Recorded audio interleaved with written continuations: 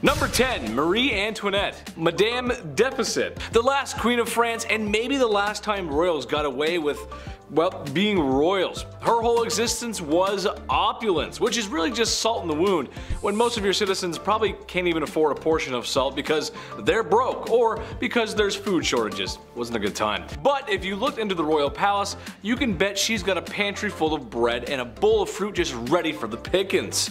She even had the nerve to purchase a necklace that, if through today's inflation, will be worth $12 million US. Ooh, that's a lot of money I wish I had. People were starving, and honestly, if people don't have anything including food, ooh, it's not gonna be a good time. Imagine a whole country acting up because they haven't had their Snickers yet. Well, that ended up sparking a revolution. Very confusing, and in all that confusion, both the king and queen lost their heads. Wasn't good. Number 9. Queen Victoria. Oh blighty. Man, it must be nice to have a whole era in history named after you. Maybe I'll get one day. The cheddar time. I don't know. Cheese, I don't know, big ched? We'll see what happens. Queen Victoria had some strange quirks about her. One that I can almost get behind, but not quite, is her niche for eating fast. Maybe too fast. I'm a guy who likes to make things simple, easy meals. The faster I can slip into a couch with an ice cold beer and a movie, I'm a happy guy. And or enjoy said food with the movie. Queen Victoria liked her meals to last no longer than 30 minutes. That means while you're on the appetizer, she's on the main course. And while you're on the main course, she's ordering coffee. Look, I respect the hustle. I get that. But maybe this is too much. That being said, are you going to be the one who brings it up to Her Royal Majesty? Listen, if you want to see tomorrow's 5-minute brunch, you better keep it to yourself. Number 8. Cleopatra. Don't we all miss Elizabeth Taylor? I know I do. Sometimes, I wish I was her. She's just beautiful. Can you blame me? I honestly wish I was the real Cleopatra too though. All that power, and to not have one, but 2 Romans wrapped around her finger. Ooh, she was the last pharaoh of Egypt, but maybe had the most drama. Sure, Elizabeth Taylor was the most beautiful and chic woman in all of Hollywood, and she may or may not have had a few men wrapped around her finger too, but she never had to deal with the world's largest empire and her own throne, all whilst managing to stay the most beautiful and chic. I can barely manage to toast in the morning. Never mind all those affairs and, well, the marriage affairs too. There's a lot of affairs happening. Number 7. Mary Queen of Scots. I told you I was gonna bring her up. A name you will recognize as I've already mentioned her before, but in terms of who the villain in that story is, it depends on which side you're telling the story on. Mary's story is full of tragedy, romance, betrayal, loss, and heartbreak. Unlike Lizzie, Mary was a dedicated Catholic and spent the entirety of her reign trying to gather the Catholics against Elizabeth. She had a series of marriages and relationships that led to tragedy every which way she went. Her first husband, the Dauphin of France, died shortly after their marriage. Her second husband she loved until he became a drunkard, and then she just started running things. But he was mysteriously unalived while she was 6 months pregnant. He was inside a building that exploded, but his body landed outside and it turned out he was strangled, so what happened there? She would later give birth to 2 stillborn sons, but she would have sons later on. She would have a son who would inherit the throne after Elizabeth's death, but it was due to Mary's plotting and scheming that eventually ended her in death. So she did actually plot to kill Elizabeth. So that's a pretty unholy deed, I would say. Number 6. Princess Olga of Kiev. Okay, wow, this woman. One saint you definitely don't want to mess with. Despite being a saint, Princess Olga of Kiev was actually pretty sinful. She was one of the most vicious and vengeful rulers in the history of Kievan Rus, which would later become Russia, Ukraine, and Belarus. Olga took center stage after her husband died and made sure she would never be forgotten. Her husband died in a very gruesome way by the enemies that we're going to talk about in a second. When the people who viciously unalived her husband tried to persuade her to marry their leader, they sent 20 men. Olga told them to wait in their boats, had her men dig a ditch in the meantime, and the next morning buried the men alive. She then lied and told the king she would accept his offer if he sent his best company to retrieve her. He didn't know about all that stuff yet. When they got there, she locked them in a bathhouse and torched it. But it didn't stop there. Olga didn't stop there, that's not her style. She would later host a steak dinner with her enemies in which they were staked. Very Vlad the Impaler, I know. Then she set whole villages on fire by attaching sulfur to pigeons, and then it was just crazy. Damn, like hell has no fury like a woman scorned, let me tell you. Number 5. Diamond scandals. Queen Mary wasn't the only queen with sticky fingers, it seems. The affair of the diamond necklace has sparked many conversations. France's queen from 1774 to 1792 was Marie Antoinette, and if that name sounds familiar to you, it's because she was the last queen before the French Revolution. She was also known for spending $1 on jewelry. She liked the diamonds. Now this Countess de la Motte was this young lady, a friend of the queen supposedly, who entered the French court in 1785. Now she got somebody to disguise herself as the queen, and then she acted like she was in love with this high society member, all to get her hands on this $12 million necklace. Now she said that she would pay, but never ended up paying a dime, so that's horrible by itself. And the queen supposedly had no idea about any of this or what happened to the necklace. Although this countess pretended to be her friend beforehand. The public went on to hate her for this, not believing in the scandal of course. One of the most notable lines from Marie Antoinette was when the French spoke out for not being able to afford bread. She apparently said, "Well, let them eat cake," which led into the French Revolution and ultimately her demise. Shine bright like a diamond, I guess. At number 4, test drives. Catherine the Great of Russia was well known for a number of things. She was known for being a good leader, a strong ruler, and surprisingly for her naughty bedroom fun times as well. She was well known for her adventures in baby making, and there was once a rumor that she did the deed with a horse. Obviously that wasn't actually true, however she did do it with a lot of men. The only problem that she really faced when it came to finding a new partner was actually having the time to do so. I mean, it's not like she could swipe through Tinder while sitting on her throne, right? What was most important to her was finding a new lover who was skilled in the sack, and she didn't really want to waste time on testing these guys out, so she had someone else do it for her. Catherine had a friend take her potential partner out on a test drive, so to speak, so that she wasn't wasting her time on someone who couldn't meet her standards. Remember, she is a very busy woman. It is said that on a couple of occasions, Catherine's tester friend was caught in bed with Catherine's partner again well after the Empress was with him, and that made things a little complicated, but I imagine that they got past that. Or at least I really hope they did. Number 3. Change religion. Ruling alongside the pharaoh Akhenaton from 1353 to 1336, Queen Nefertiti aka Lady of Grace aka the Lost Queen of Egypt was only 15 years old when she married 16-year-old Akhenaton. Now alongside her new young husband, she built an entirely new capital city called Amarna and ruled over what's now considered the wealthiest period in ancient Egyptian history. But when it comes to spoiled queens, or rather queens who could do anything they believe with their power, we have to mention the queen that changed Egypt's religion. Both her and her co-ruler were in a cult, the cult of the sun god Aton. In the earliest accounts of the queen, she assisted her husband in a ritual that smited the female enemies of Egypt at the time, and there have been a few blocks that have since been recovered from the Theban tombs of the royal butler that depicts the queen wearing her unique blue crown, part of these sun god rituals. So now cut to the end of the king's ruling, the Aton was now Egypt's main god. Some queens change laws, others change religion. At number 2, fake village. Imagine being so privileged and so disconnected from the world that you pretend to be poor for fun. Well, that's pretty much what Marie Antoinette did. This French queen was known for her lavish and opulent lifestyle, and that's really the only life that she knew.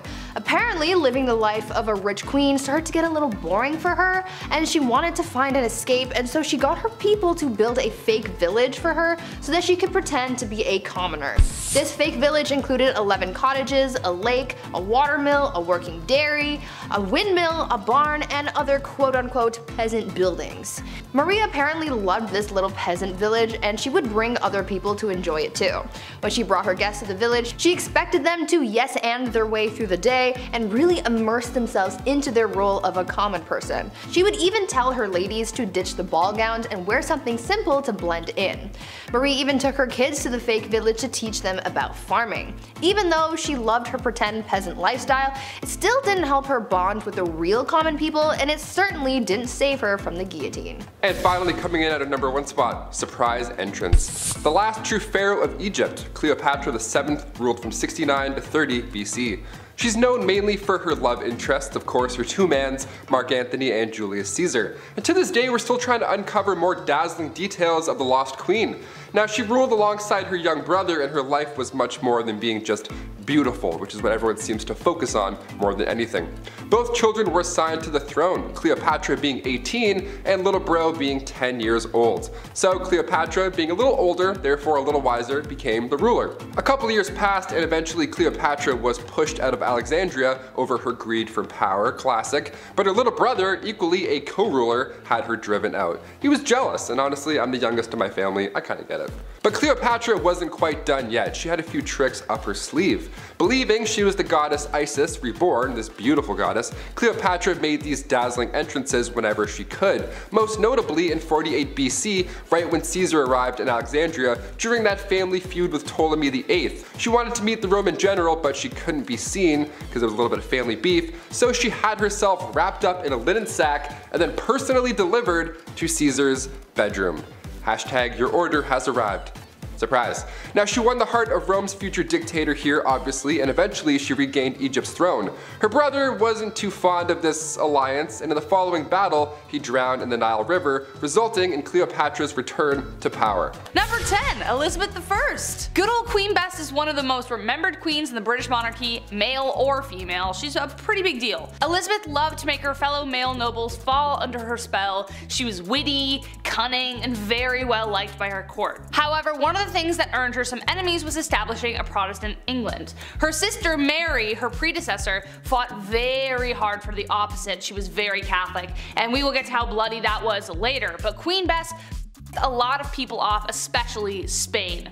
She was supposed to marry the Catholic Spanish king after her sister passed, but she turned him down. This led to a conflict between Protestant England and Catholic Spain, but her navy defeated the Spanish Armada in 1588. Mary, Queen of Scots, laid claim to the English throne and was one of Lizzie's greatest internal threats. Mary was a Catholic, which made all the Catholics of England back her. Mary was also presumed to be behind several assassination attempts against the Queen. Finally, Queen Elizabeth had to take action, and after keeping her cousin hostage for 20 years, she finally had to have her executed. And we'll talk more about her later. Number 9. Catherine the Great. So Catherine the Great was called the Great for a reason. She was a pretty epic woman by most accounts. She even had one of the first vaccines, which is pretty crazy. Though she wasn't actually born in Russia or even Russian at all, Catherine was not content to go down in history quietly. She considered herself an enlightened ruler, and history tends to agree, with aims of prioritizing education for the people. She had many lovers, and there is enough evidence to suggest that the son she had was illegitimate. Peter III of Russia was hardly the man Catherine intended on marrying, and later planned a coup against him, which resulted in her position of power. However, the coup did turn bloody when on July 17th, Peter died under mysterious circumstances. There isn't proof that she was directly involved or even knew about it, but it cast a dark shadow over her reign for the rest of the time. Number 8. Grace O'Malley. We've got enough traditional royalty on this list that we definitely need to spice it up. Enter Grace O'Malley, the Pirate Queen of Ireland. Pirate Queen! What a title. Definitely considered unholy behavior, Grace abandoned the traditions of women of the time and fled to the sea. There, she took on the waves and perils of Davy Jones' locker with a legendary ferocity.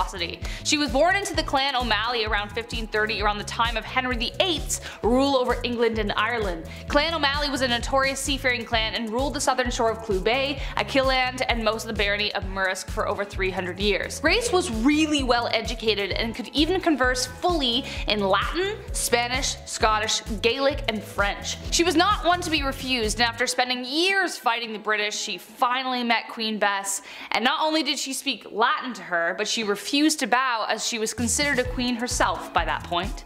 Number 7. Queen Isabella of Spain. Queen Isabella is known for a few things. A lot of stuff YouTube probably doesn't want me to talk about.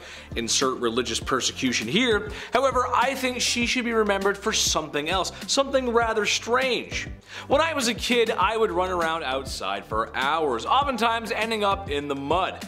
My mother would always say, "It's time to hose you down, son." And she wasn't wrong, because I probably needed a good hose down.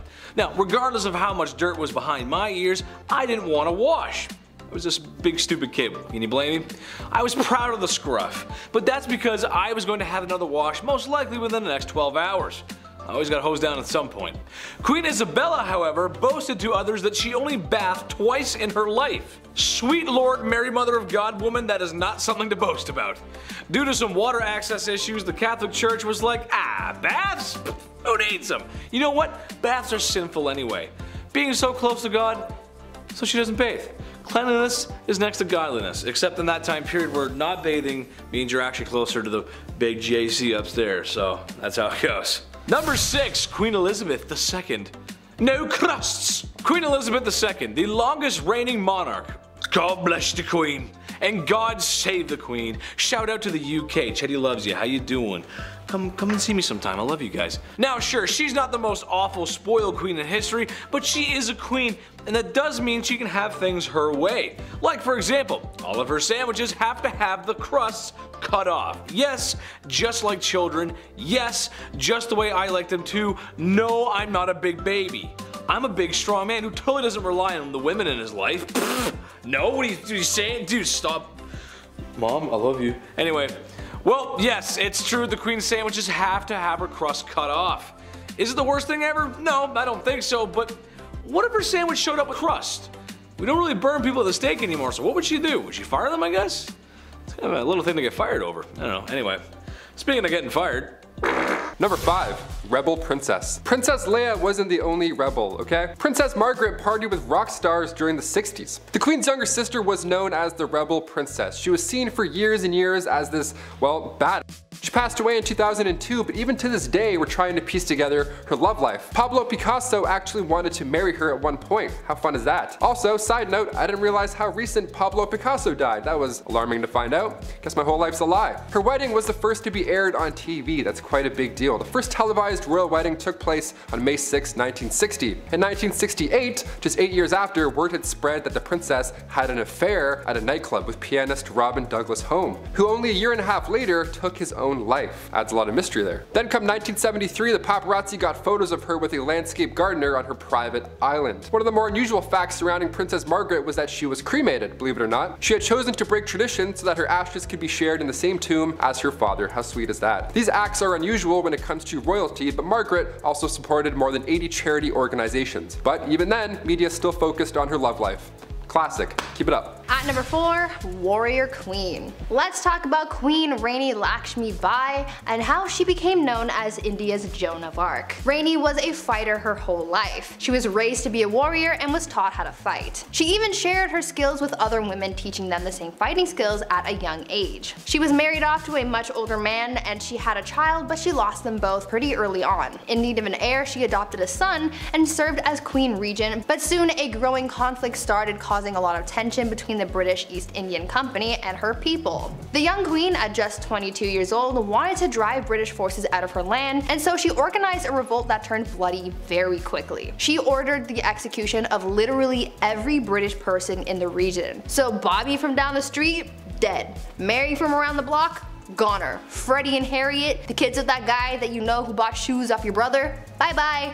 Gone. Rani killed every man, woman, and child in the area. But it still wasn't enough to win against the British. The Queen died on the battlefield and the British ended up winning the battle and the kingdom fell to the enemy forces. This queen was one of the bravest and most determined women in history, and she's still remembered as a hero. Number 3, Chilonis. The reason we look at princesses like Margaret and say she was a rebel is because most of the time these marriages are chosen. Well, rather, women are forced to marry some gross fat dudes. And while he's cheating and eating lobster, the wife has to have his kids and be dutiful. So for the Spartan princess from the 3rd century, she too was forced to marry Cleonymus, this older, horrible man. He was so horrible that he wasn't even allowed to have his father's throne. That's how bad he was. He was in the family and still they're like, no. So Chilonis thought, this guy sucks, the system sucks, I'm gonna go talk to the much more pleasant Architatus, son of King Ares I. Around 272 BC, both these guys, both her lovers, went to war with each other. Drama. How about the tea on that? Chilonis was preparing to hang herself in case her husband won. That's horrible. Now luckily he lost, therefore the princess this time around did really live happily ever after with her other man. That's like an R-rated version of Shrek 2, what I just said. I can't believe people had to go through this in real life. That's horrible. At number 2, toxic cosmetics. The price of beauty is pretty steep. These days people spend hundreds and hundreds of dollars on makeup to make themselves feel beautiful, but back in the day makeup not only cost a pretty penny, but it also cost some serious serious health concerns. Cosmetics were made of a lot of questionable ingredients that you probably wouldn't find in today's products, but for people like Queen Elizabeth I, she didn't care what she was putting on her skin so long as she not only looked like a snack, but the whole damn meal. Yeah. Elizabeth had pitting in her skin from when she contracted smallpox at the age of 29, and back then, having blemished skin was a sign that God was a little cheesed with you, or that you were having some wild thoughts like thinking about the sexy time uwu. It was thought that these thoughts bubbled up from your no-no square up to your face and showed everyone that you were sinning. Anyways, to cover up the blemishes, Elizabeth wore a lot of makeup, like her version of foundation, but the ingredients were really just making things worse and not better. The foundation was made with a tincture of white lead ore, vinegar, and sometimes arsenic, hydroxide, and carbonate. To add some color back to her face after applying this pasty white mask, she powdered cinnabar to her lips and cheeks, but this was pretty dangerous because it contained mercury. She did this every day, and as you can imagine, it wasn't good for her health at all. Imagine absorbing all of those chemicals through your face on a daily basis. Not cute. And finally, number 1.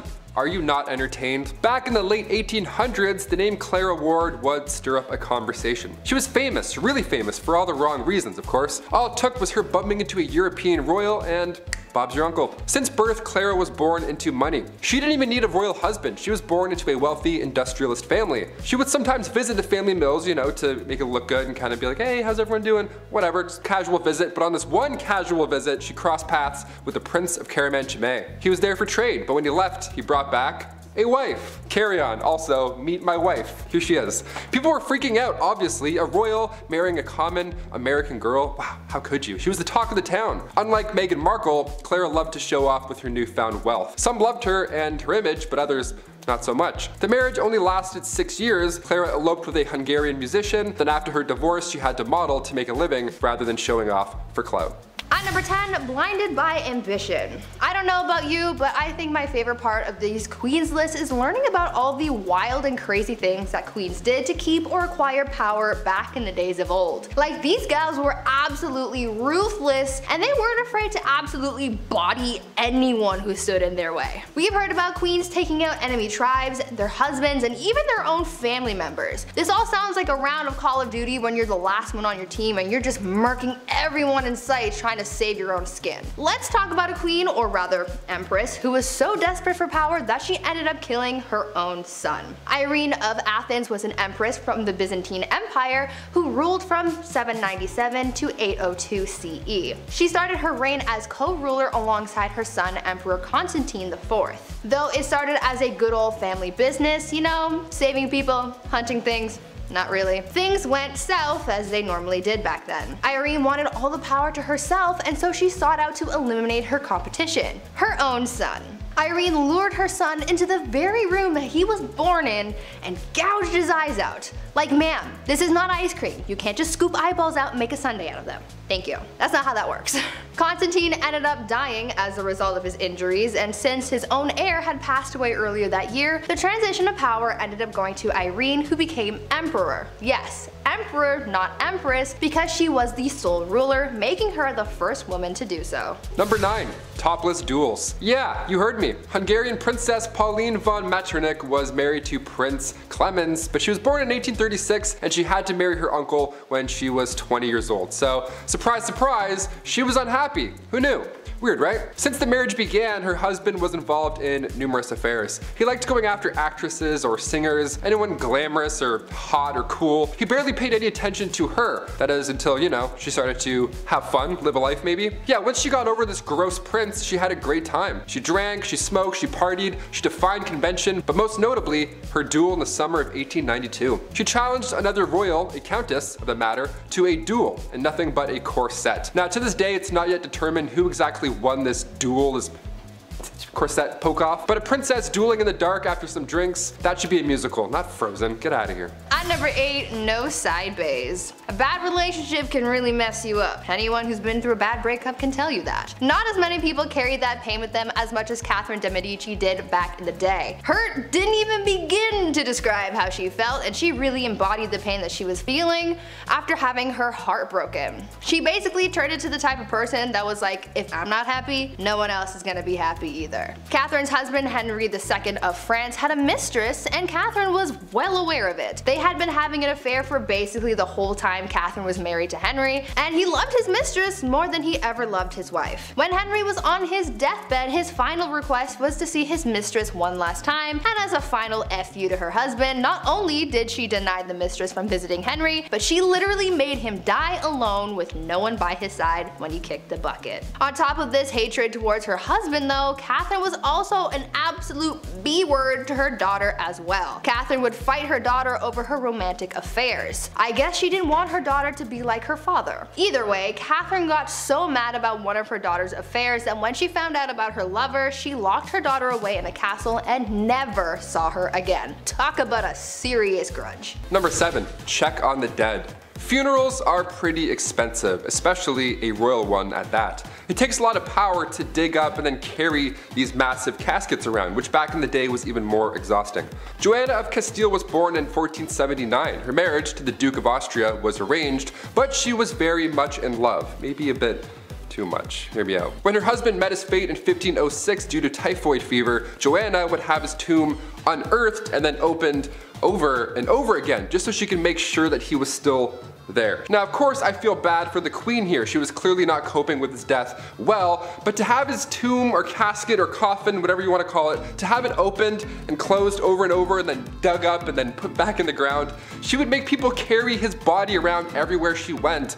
That's heavy. That is so much work, even keeping it under her bed sometimes. Ugh, I got goosebumps just saying that. That's pretty creepy. Ashes I could understand. That's like a one-man job to carry that around. But a 1,000-pound royal coffin that you have to carry 30 city blocks? My back already hurts thinking of that. No thank you. I quit. At number 6, deadly affairs. Dating is hard. If you've ever been on dating apps like Tinder or Bumble, then you know that things aren't as easy as it may seem when it comes to finding someone that you remotely like. Maybe we should take a page out of Queen Nzinga's book when it comes to dating, because it seemed like she had fun with her escapades. Well, maybe don't actually do what she did because it's actually pretty gruesome, but you get what I'm saying. Queen Nzinga from what is now modern-day Angola was a busy woman. After taking over the throne from her brother, she juggled the monarchy, wars with the Portuguese, and having a love life. The queen pulled together a harem of only the most attractive men, but because she was such a busy person, she didn't really have the time to walk into a room and choose who she was going to sleep with that night, so she came up with an alternative solution. Nzinga would have 2 members of her harem fight each other to the death every night, and whoever won got to sleep with the queen. Solid plan, right? Well, the winner wasn't really all that lucky for too long, because she would have the winner executed the following day. Number 5. Queen Isabella I. The Spanish Inquisition. Pretty high up there as far as terrifying points in history go. If you weren't willing to convert to Catholicism, you were tormented, interrogated, and burned at the stake. Who was behind this awful time in history? This lady, Queen Isabella I. Technically, as she was fighting for a holy order for the Catholic Church, this can be seen as holy, but was it? Burning people at the stake because they didn't share this belief?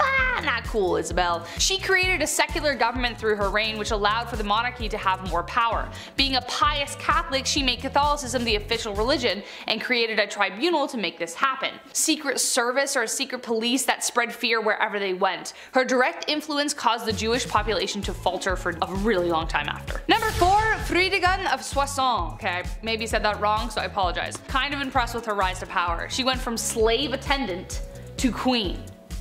How do you bridge that gap? No idea. Boy was she ferocious. Assassination and manipulation were her main political tools. Frédégonde was among a small number of enslaved women in the Merovingian household that became a queen. Merovingian was the OG Central Europe before everything got split up. She survived political dangers and retained her husband's loyalty and could persuade monks and priests to jump onto her plots with ease. She encouraged her husband, the king, to set aside his first wife and then even take the life of his second. But his second wife, Galswinda, had a sister named Brunhild who became the mortal enemy of Frédégonde. She had good reason to be. Frédégonde continued to do everything she could to secure her position, one assassination after the next. She was a pretty stormy lady. Number 3. Bathory. Okay. Alright. Technically not a queen, I get it, but she might as well have been with the power that she had. So fight me. She's remembered as the most evil woman in the world in history, I think. I don't know. That's my opinion. Bathory was the stuff of nightmares. Elizabeth Bathory was born on August 7th, 1560 into a prominent Hungarian noble family, making her practically untouchable. She married a very famous war hero who is suspected of gifting Bloody Lizzie with the skills she used to kill. After she died, Bathory became obsessed with immortality. Supposedly when one of her servants accidentally spilt blood on her, and her skin appeared younger after. Bathory then began her mission of horror, luring over 650 young virgin women to her palace and brutally taking their lives. She was even bold enough to lure daughters of nobility. Before draining them of their blood, she would make them suffer in ways you don't even want to imagine before bathing in the blood itself. When she was finally caught, 3 of her servants were executed, but she was simply locked away in her tower for the rest of her days on house arrest. Ugh. Number 2. Catherine de' Medici, also known as the Serpent Queen. History colors her story as the tale of the evil queen. On one hand, she is remembered for being one of the most powerful French queens in history, and then on the other, she was blamed for the many atrocities that took place during her reign. Her regency was marked by the French wars of religion and the many games Catherine played within them. The Catholics and the Protestants, as previously mentioned, were at war, and she spent a lot of time trying to find peace. Kind of. But she was a passionate Catholic and is believed to have tried to remove a Protestant general from her son's side. When he survived the attack, she lied and convinced her son that the Protestants were responsible, so she scapegoated them. So he authorized taking the lives of their leaders. Enter St. Bartholomew's Massacre. Catherine implicated the general, which resulted in him being the first to be beaten and then tossed out of his own bedroom window. An estimated 3,000 French Protestants were taken out in Paris, but the total countrywide was around 70,000. And last but not least, Bloody Mary, actually known as Queen Mary I of England, so no, I'm not talking about the girl you say in the mirror 3 times so that she appears and you're like, wow, I'm haunted forever. Queen Mary became known as Bloody Mary due to her vicious tirade against Protestants in England during her reign. She even imprisoned her own sister, Elizabeth, who we mentioned at the beginning of this list, due to suspicions of treason. This was unfounded. She bore her father Henry VIII ill will after the stuff he pulled with the church, and after having delegitimized her as his heir for a time. After Mary took the throne and married the Catholic King of Spain, she began carrying out her plan for England to become Catholic once again. In 1555, she revived England's heresy laws and began burning offenders at the stake, starting with her father's longtime advisor, Thomas Cranmer, the Archbishop of Canterbury. She burned over 300 convicted heretics, most of them being common citizens, and dozens more died in prison, hence giving her the name of Bloody Mary. At number 10, kleptomania.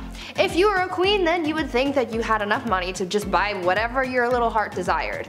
Though that may be true, there was at least one famous queen who just straight up stole things just because she could. Queen Mary, Queen Elizabeth's grandmother, was quite the kleptomaniac, and no matter how hard people tried to avoid having their things stolen by her, it just never worked. When the queen would visit someone's house, she would walk around looking at whatever knickknacks he had lying around, and when she found something that she liked, she would stand there and just sigh super loudly to get someone's attention. Much like how my dog used to sigh dramatically when he wanted food. Anyways, usually when someone heard the sigh, they knew that this was a sign that the queen wanted whatever she was gazing upon. Sometimes the homeowner would just give whatever it was to the queen as a gift. But if it was something that they weren't willing to part with, then she would either try to buy it off them or just straight up take it when no one was looking. This became such a big problem that people started hiding their prized possessions before hosting the queen in their home, but she eventually caught on to this strategy, so she just started showing up uninvited. She could not rest until she owned pretty much everything in the kingdom. Number 9. No time to dine.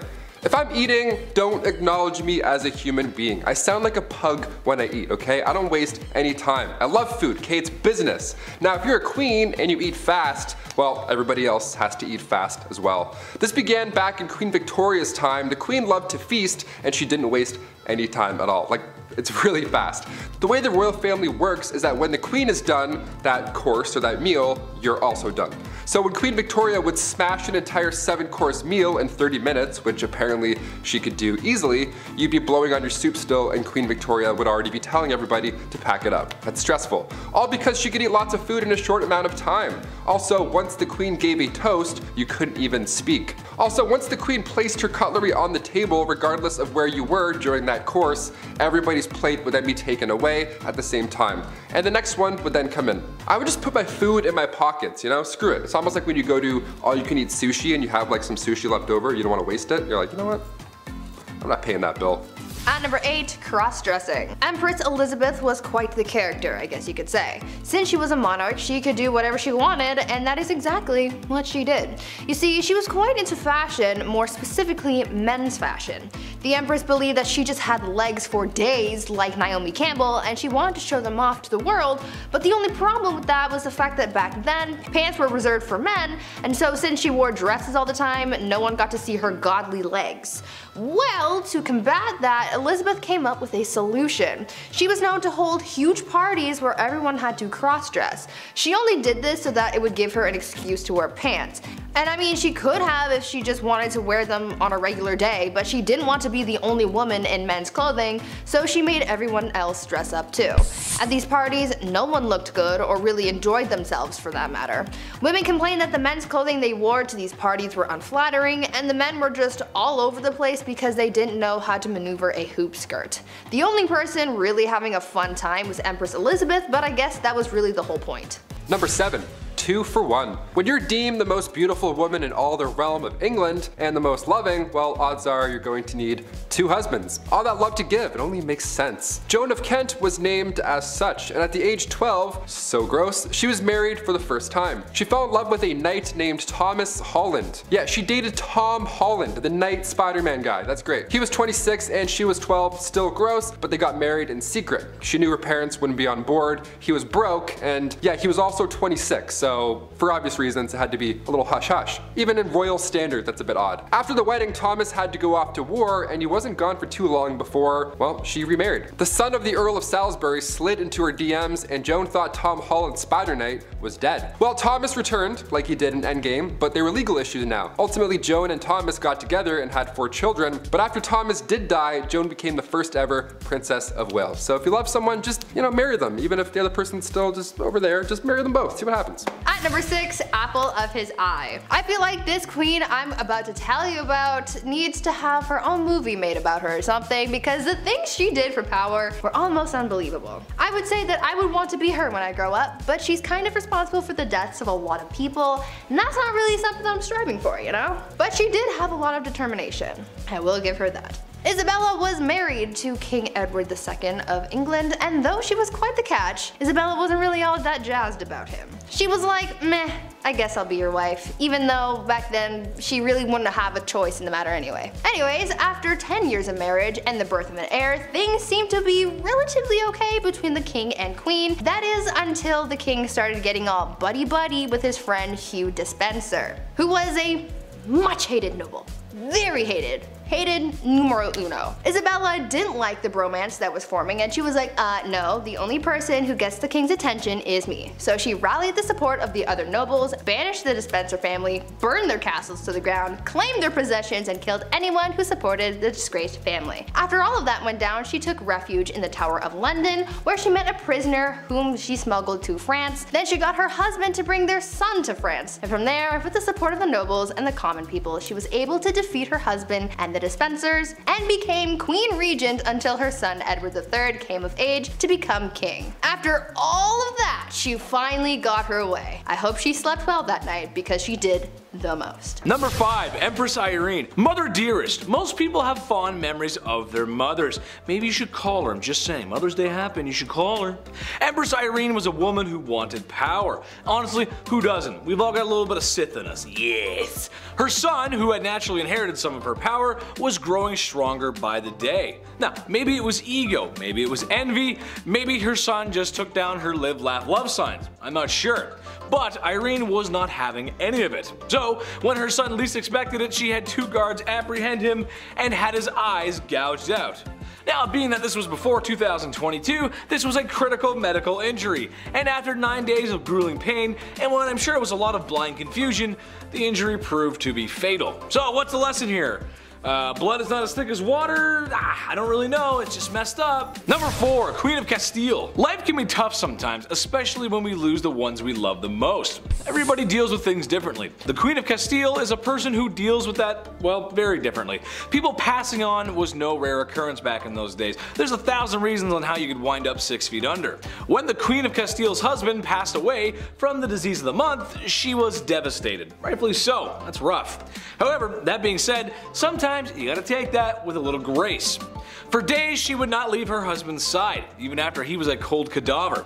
Later on, that corpse would travel with her, apparently even stopping a carriage once to get out and kiss his feet. It's Weekend at Bernie's, except a lot sadder and gross. And not a charming 80s movie. Ugh. Number 3, Carlotta of Mexico. This is a new one for me, but an interesting story nonetheless. Basically, France wanted a piece of Mexico, and I mean, come on, who doesn't? It's gorgeous.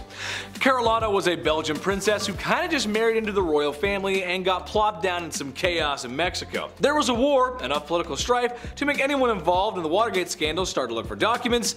It was messy, it wasn't a good time. It got so bad that she had to go back to Europe and basically make the call that all university students have to make after Frosh Week. Hey mom, dad, listen, yeah, I'm great. Do you think maybe, you could send me some money? Yeah, I need some help. Except her phone call wasn't like that. Her phone call was more like, hey, European nobility, can you come please save my husband because he's about to get de-lifed and like stabilize the country? Thanks. Spoiled princess calling, hi. It didn't work out in the end. He got de-lifed, she went back home and, well, she went a little crazy. Number 2, Elizabeth Bathory. Serial de-lifers, your queen has arrived. I think this one is one of the more interesting cases in history.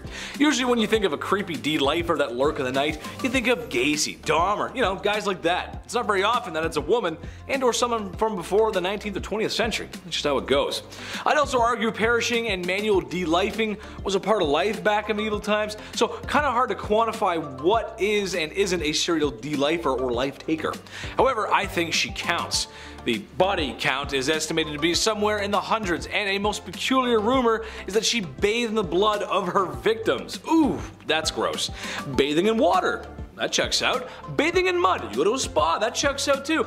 Bathing in beer, sticky and strange, but check, I've done it. One time I did that. Bathing in blood, that's a no calzone for me, chief. While the bathing in blood thing might be false, the evidence of her crimes were not. Imagine being so spoiled you can hide bodies. Number 1, Queen Mary.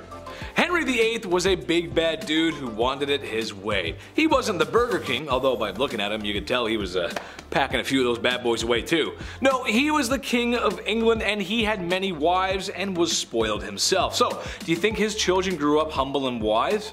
Nay, kind sir and madam. Queen Mary took the throne a few years later and wasn't happy with the Protestants. Ugh, too many, she said to herself. Well, if you've heard us talk about her before, she'll probably come up again time and time again because, well, she cooked those people on a wooden stake. Over her reign, countless people felt the fires of her wrath, hence the name Bloody Mary. Number 10.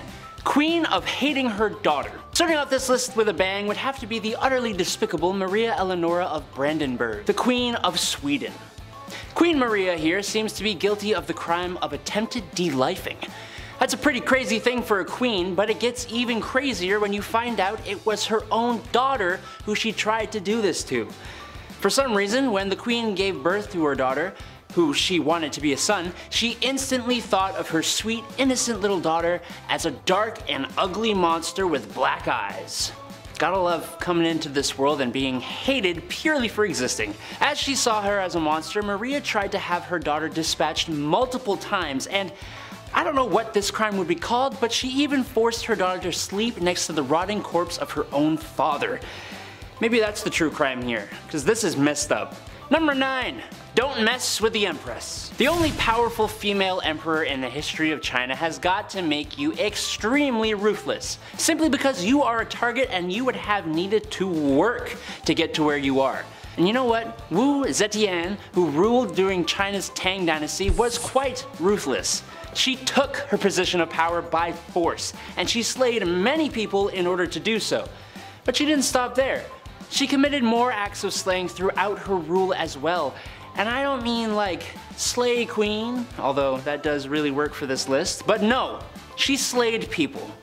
And we don't support that kind of criminal behavior, even if you are above the law. To make matters worse though, it is reported that even her mother and grandchildren fell onto that list of victims, all because they were against her. Truly a ruthless queen. Number 8. Mommy issues. Empress Irene of Athens ruled between 797 to 802, and she co-ruled with her son for 2 decades before leaving it all by herself. That's not a crime, but how she did so was a bit more, I don't know, just a little outside the realm of legality by today's standards.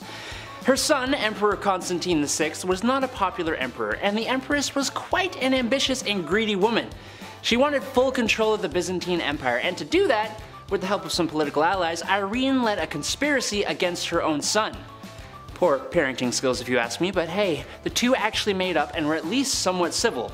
That is until Constantine divorced his wife and married his mistress, turning the people against him and giving Irene the opportunity to lead another conspiracy and then have her son's eyes gouged out. Yay! Number 7. Rana Valona. I honestly didn't know Madagascar had queens or kings. That's not because it doesn't make sense, I'm just dumb. Thanks to me being a young child, I thought the only royalty Madagascar had was King Julian, you know, like the lemur. King Julian! Like that King Julian. But they did have kings and queens, and one of these queens was pretty damn brutal. Queen Rana Valona I ruled Madagascar between 1828 and 1861, and there is absolutely no doubt that she would do anything for her kingdom. After King Radama I, her husband, passed away, she took over the crown, and during her reign, she put a lot of people to the axe, or whatever way they executed people in Madagascar. Her uncle was one who met the sticky end to protect her power. But some records state that Rana Valona ended her own mother's life by subjecting her to starvation. Rana Valona sent her mom to her room and didn't let her have dinner. Or any meals, really. That's never okay, and would get someone like us charged under the law with something. I don't know what exactly it would be, but it'd be something. Number 6. Pretty firmly against cheating. Not to be weird, but I can kind of see where this queen is coming from. At first I sorta get it, but not later on, just at first. Henry II of France had a lifelong affair with his mistress, Diane de Poitiers, and even while on his deathbed, he begged his own wife, Queen Catherine de Medici, to allow him to see her. Kind of really disrespectful to your wife, but I guess he loved his mistress too. I'm kind of confused on the morals of this. However, the queen was not confused on the morals and didn't give in to his plea. In fact, she even denied Diane entry into the room, letting the king pass away without having his dying wish granted. Damn. That ain't a crime. This queen had a daughter who took after her dear old dad when it came to the whole monogamous relationships, meaning she didn't really have them. When the queen mother found out about her married daughter's new romantic interest, she locked her daughter up in a castle and never saw her again. But she became even worse when she ordered her daughter's romantic interest to be executed in front of her. Now that is rough. And while she didn't do the deed herself, giving the order is kinda bad enough. It gets worse. Her son, King Henry, didn't like that she cruelly did this to her own daughter, so she had him dispatched as well. My goodness. Number 5. Empress Agrippina. Continuing on from 48 AD, the next leading lady in charge of ancient Rome was Julia Agrippina. And right off the bat, she was already spoiled. Yeah, she lived a lavish life. Her husband was the emperor, of course she did. She had a family, but still, that somehow all wasn't enough for Empress Agrippina. And she wanted more. Julia was quite ambitious, and she spent most of her early life trying to dethrone her predecessors, of course, as one would. She believed that her and her son had a claim to the Roman throne by birthright, so she lied her way into royalty by tricking her uncle Claudius into changing Roman law just so they could get married. Yeah, love it. Gotta change the rules, I guess. We can do that? Okay. Suddenly though, after they got married and she became empress, suddenly, just out of the blue, oh no, Claudius passed away. Crazy. Most people think Julia had something to do with it. That's likely the case. The Empress and her son Nero went on to rule Rome from 49 to 54 CE. Julia stayed by her son's side for as long as she could so she could, hold on to that little bit of power, but eventually Nero got tired of his mom talking over his shoulders. He's like, you know what? No, you go to your room. How does that sound? Nero then had her forced out of said power, and Julia, as you could imagine, was furious because power was the one thing in the world she desired the most. And so she rallied a group of supporters to try and, overthrow the power, but plans backfired and she was expelled instead. Yeah, I'm watching a lot of Survivor right now. In Survivor, we call that a blind side, Jeff. Here we go. I'm so sorry. I'm sorry, Ptolemy, I had to. Number 4. Diane de Poitiers. Diane de Poitiers was a French noblewoman. She held power and influence as King Henry II's royal mistress and advisor until his death. And at the tender age of 15, Diane was married to Louise de Breze, the much older and grandson to the King of France. They had 2 daughters, Francois and Louise. After his death, she took interest in another very powerful man, her childhood crush, friend, and the new king. Henry married to Catherine de Medici. Wait, like that? Catherine? Yeah. Oh yeah, talk about a bizarre love triangle of power. After he got clocked in the face and died in a jousting accident like I said before, Diane adopted the habit of wearing black and white for the rest of her life. Queen Catherine de Medici soon assumed control though, restricting her access to the royal chambers from Henry's deathbed and not even allowing her at the royal funeral. I mean, she's a married woman. Wives and their husbands' mistresses. Copying her style, stealing her man and her crown, she was exiled, comfortably. Like early rich retirement. Spoiled. What do you think? Number 3. Princess Margaret. Princess Leia wasn't the only rebel, okay? Princess Margaret, I have to mention. She partied with rock stars during the 60s, okay? I'm not gonna leave her out of this list. The Queen's younger sister was known as the rebel princess. She was seen for years and years as this badass, I guess, in the media, whatever. She passed away in 2002, but even to this day, we're trying to piece together her love life. Yeah, Pablo Picasso actually wanted to marry the princess. How fun is that? Also, I didn't realize how recent Pablo Picasso died. That was alarming. That was a wake-up call. Guess my whole life's a lie. Sick. Hit that thumbs up button if you also agree that Pablo's more recent. Insane. Her wedding was the first to be aired on TV, okay? She was a big deal. The first televised royal wedding took place on May 6, 1960. Now, in 1968, word had spread that the princess had an affair with nightclub pianist Robin Douglas Home, who just a year and a half later sadly took his own life. And then come 1973, paparazzi got photos of her with a landscape gardener on her private island. Ooh la la. Big zoom on that one. One of the more unusual facts surrounding Princess Margaret was that she was cremated. Yeah, she had chosen to break tradition so that her ashes could be shared in the same tomb as her father. Yeah, how dare her decide what she wants to do with her body post-death. Number 2. Cleopatra. Talk about spoiled. Cleopatra Philopator was queen of the Kingdom of Egypt from 51 to 30 BC and its last active ruler. From both Roman and Egyptian blood, Cleopatra accompanied her father Ptolemy XII into exile to Rome. But after a revolt in Egypt, his rival daughter Berenice claimed his throne. Ooh, siblings, am I right?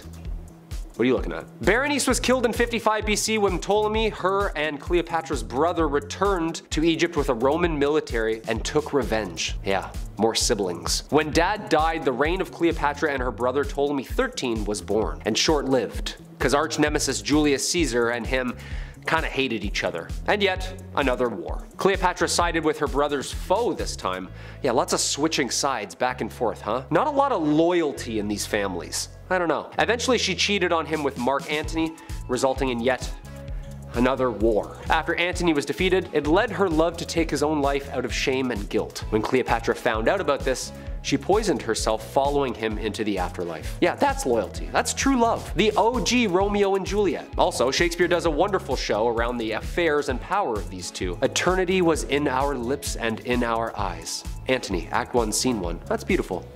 Beautiful, lovely. And number 1, Clara Ward. Back in the late 1800s, the name Clara Ward would stir up quite the conversation. She was famous, but for all the wrong reasons, of course. All it took was her bumping into a European royal. That's it, the rest is history. Since birth though, Clara was born into money. She didn't even need a royal husband in the first place, okay? She was born into a wealthy industrialist family. But she would sometimes visit the family mills, make it look good, shake some hands, get some photos. Hey, yeah, nice button, awesome, see you later. She's involved, she's part of the team. But then she crossed paths with the Prince of Caraman, Kime. He was there for trade, but when he left, he brought back with him said wife. People were freaking out at this point. A royal married a common American girl? This is unheard of. She was the talk of every town. See, unlike Meghan Markle, Clara loved to show off her newfound wealth. Some loved her in her image, others not so much. The marriage only lasted 6 years. Clara eloped with a Hungarian musician, and after her divorce, she turned to modeling. So yeah, it seems like she was in it for one reason. I don't know. I feel like she enjoyed the clout, just a little bit, right? Just a bit. In our number 10 spot, we have Irene of Athens. Starting off this list today, we are heading back to the Byzantine Empire. Irene of Athens was the mother of Constantine VI, and while the pair co-ruled together for almost 2 decades, things ended in quite the tragedy. After the pair co-ruled, Irene did go on to rule on her own from 797 to 802 CE, but you might be wondering how she managed to outrule her son. Well, Irene, the ambitious ruler, wanted full control all to herself, so she asked for the help of some political allies to pull off a scheme against her own son. She began to lead a conspiracy against him to try and get him out of power. The duo did end up reconciling their relationship, but this is not where the story ends. In 786, the public began to turn their backs on Constantine because he had decided to divorce his wife and instead marry his mistress. Irene saw this as a second chance and once again chose to conspire against her own son. Honestly, fool me once, shame on you. Fool me twice, this lady did not care. Here's where things in the story get exceptionally gory. Irene not only ordered the arrest of her son, but also ordered that his eyes be gouged out. Yep. That's how good old Mumsy came into power. In our number 9 spot today, we have Elizabeth Bathory. Elizabeth was a Hungarian noblewoman who lived from August of 1560 to August of 1614. She was born into one of the oldest and most powerful families in Transylvania, and she was well educated and ran various estates and bore many children. Oh, and this is all happening while she was also killing young women and bathing in their blood. Yeah. Weird, gross, terrible. Elizabeth is known for killing her servants and bathing in their blood as she believed it would keep her young. Guess no one told her about moisturizing and minding your own business. All accounts of Elizabeth remember her as a terrible, evil person. It is said that her number of victims most likely ranges somewhere from 175 to 200, but some claim it might be as many as 600 people. It is no wonder she is referred to as Countess Dracula. In our number 8 spot today, we have Olga of Kiev. Olga of Kiev became Queen Regent in 945 CE after her husband was killed, and during the time her son was just too young to rule. Olga knew that once her son was old enough to be crowned king, her power would be taken away, so she needed to see her wishes carried out before that happened. Her wishes included the capturing and killing of those who took the life of her husband, which was carried out using scalding hot water. Yeah, don't even want to imagine what that would have been like. Don't kill the king, I guess. Historically, it doesn't seem to work out well. Apparently in doing this, however, Olga developed a bit of a bloodthirst, and she would not rest until everyone associated with the people who killed her husband were all eliminated. She is the ultimate ride or die. It seemed like if you even looked in the wrong direction or breathed in the vicinity of someone who had something to do with the king's slaying, you could kiss your own life goodbye. Olga took hundreds of people out of the tribe that the killers were from, she devised a plan to bury the tribe leaders alive, and she even came up with a plan to set fire to their entire village. It is said that Olga may have locked the tribe's leaders in a bathhouse and burned it down, but we don't know for sure. All we do know is that she was not okay. In our number 7 spot today, we have Wu Zetian. Throughout the long and storied history of China, there has only ever been one woman who held supreme power, and that is Empress Wu Zetian. Of course, considering this historic feat, she wanted to ensure that she kept her power by any means necessary. She had all of her rivals killed, so anyone who could possibly overthrow her or come for her seat on the throne was eliminated. The Empress ordered the execution of the previous Empress as well as members of her own family. She had multiple methods of taking these people out, and rumor has it that she even had her own grandmother and 2 of her grandchildren killed for going against her. It didn't matter who you were, if you threatened her power, you were done for. It is said that after a while, the Empress decided to do a little less killy and a little more lovey. Yeah. Apparently she started spending more time with her lovers, using some aphrodisiacs. You know, we all are a little crazy when we're young, but as we get older, we all crave the simplicity and just someone to love. Right? Of course though. People don't forget, and they were sure to exact their revenge. The people fought back and ended up having all of her lovers killed, and the Empress herself was exiled. You know what they say about karma? She does not miss. In our number 6 spot today we have Mary I. Queen Mary I didn't get the nickname Bloody Mary from nowhere. Oh no, this name was certainly earned. Mary was a Catholic queen in a Protestant country, which, as you can imagine, was quite problematic when she ascended the throne of England in 1553. Although her reign only lasted 5 years, she made a mark on history in a multitude of ways. She was the first true Queen of England, and she was quite a vicious ruler. During her time as queen, Mary announced a war against Protestantism, which left many who belonged to the religion being charged with hearsay. Doesn't sound all that bad until you learn that at the time the usual sentence for hearsay was to be burned at the stake. Nice. Mary was responsible for the burning of over 300 Protestants during her time as queen, which unsurprisingly left her quite unpopular. Number 5. Julia Agrippina, Nero maker. Yes, making Nero should be considered a crime. But honestly, Julia Agrippina of Rome did quite a bit more than just that, and I can see where Nero got it all from. You see, Agrippina wanted to be in power, and when her uncle, Emperor Claudius, separated from his wife due to a scandal, Agrippina saw an opportunity, no matter how messed up it seems to both us and the people of the time. Agrippina seduced her uncle, became his 4th wife, and by extension, became the empress. But it doesn't stop there. She manipulated her uncle husband into making her son Nero heir to the throne, and set up a marriage between Nero and her daughter-in-law Octavia. It's even rumored that she poisoned the food that ended her husband's life, allowing Nero to rise to power, which really bit her in the butt when Nero had her assassinated. What is this crazy family? Good God. Number 4. Queen Theodora. Queen Theodora was scandalous before she even became queen. She was involved in theater from a young age, and one of her most well-known character portrayals involved her stripping down to next to nothingness.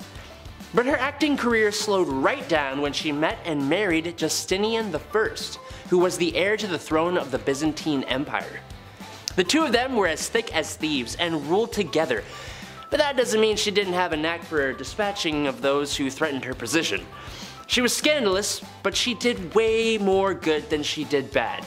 She set up houses for ladies of the night, worked for women's marriage and dowry rights, and banished brothel keepers from the Byzantine Empire. She was also a huge supporter of monophysitism. I hope I said that right. She's even considered a saint in the Eastern Orthodox Church of the modern day. Killing it, Theo. That's kind of a bad joke, actually. Number 3. The Great She-Wolf of France. Queen Isabella of France started off her queen life married to Edward II of England, who preferred the company of men to his own wife.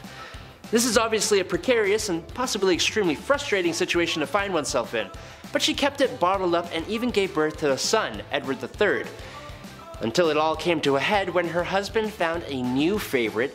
She visited France and had an affair with Lord Roger Mortimer, an exile from England. But the better twist came when Isabella, alongside Mortimer and a mercenary army, invaded England, took the throne, and she became queen regent for her son Edward III until he came into power.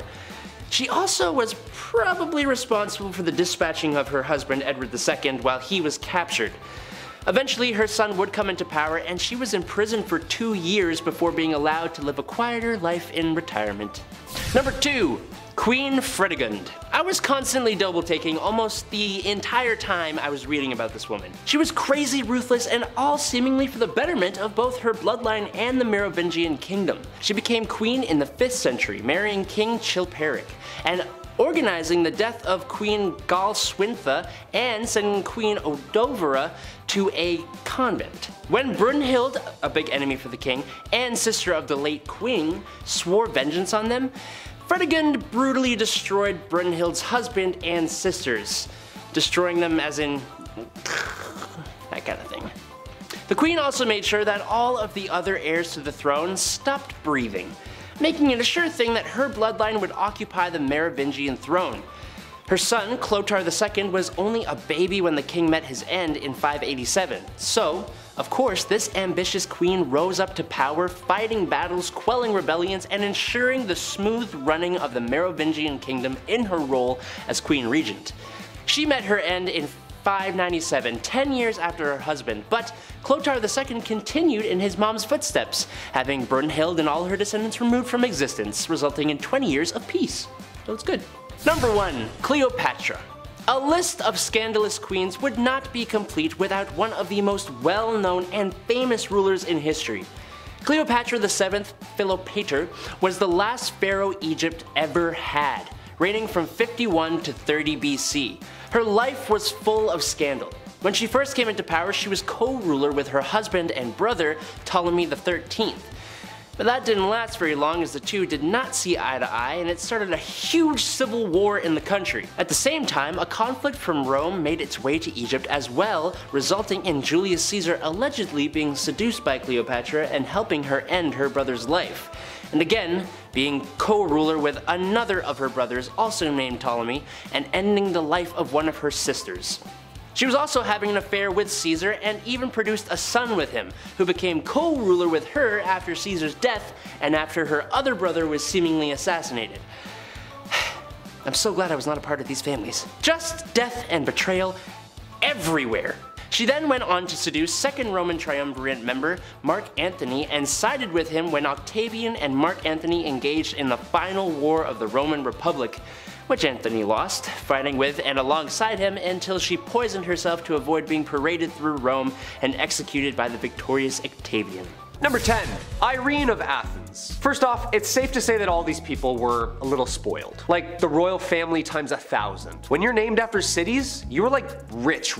Irene of Athens was Byzantine's empress to Emperor Leo IV, and co-ruler from 792 until 797, mother to son Constantine VI, and sole ruler of the Eastern Roman Empire. Yeah, that's quite a resume, Irene. The quote, untimely death, okay, of her husband caused the throne to fall to her.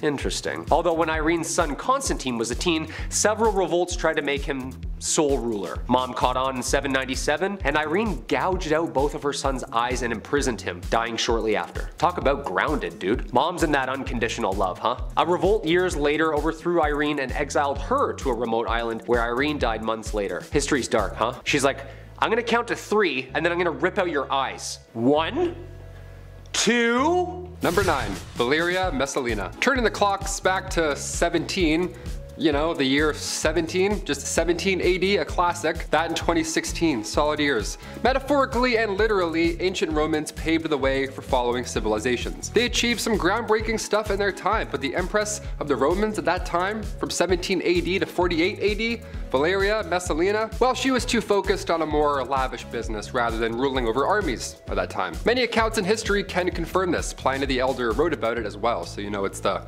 real deal. Valeria, she owned a big, fancy house where ladies of the evening would come and go. She made a lot of money. This is where the finest ladies who weren't even involved in that kind of lifestyle or that kind of business, this is where they changed their minds. Know what I mean? It was a big deal. She was changing the game. Because of Valeria and the operation she was running, sometimes Valeria herself would participate in these games. Yeah, contests, if I may, to see who could tango with the most people in one night. Yeah, Valeria hit 25 in one night, so yeah, I'd say she ruined a few parties, for sure. I mean, her husband, Emperor Claudius, would at least agree, no? Number 8. Catherine de Medici. Catherine de Medici was an Italian noblewoman born into a famous family. She was Queen of France from 1547 to 1559 with marriage to King Henry II, and mother of 4 future French kings, Francis II, Charles IX, Henry III. The years during which all her sons reigned have been called the Age of Catherine de Medici, as she has extensive influence in politics in France at the time. Yeah, I'd say so. I mean, she raised those boys. She was like the secret hand making all the decisions, but she was cool and subtle. She's basically the Kris Jenner of her time. She married Henry, second son of King Francis, and after the king took part in some friendly jousting, he was smashed in the face and the splinters took his life days later. Ouch. Catherine then and her frail 15-year-old son were king and queen. When he died, she took power again till her 10-year-old son was ready. After that, he died, same thing for the third son. The age expectancy was abysmal back then. She ruled with her youngest until her illness in her late 40s.